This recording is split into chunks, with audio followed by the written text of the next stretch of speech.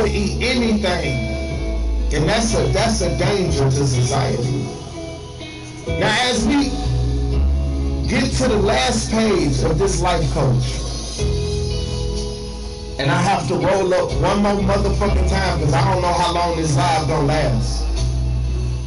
I appreciate that a lot of you niggas is dying in the live.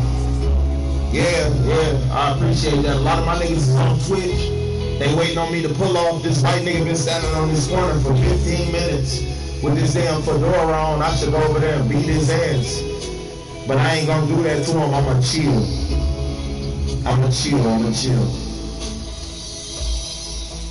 Now, as we see this debate go downhill so fucking fast, I do want to say that I'm not voting for none of them niggas. I just like fucking with y'all. I don't be going up there fucking with that shit for real. Like, what? What the fuck do that even mean? Talking about voting, bitch. You might as well just had a concert. And we just showed up to that bitch. Everybody vote? Yes. Everybody got red. Everybody there, nigga. Niggas can get counted at the door. That shit crazy.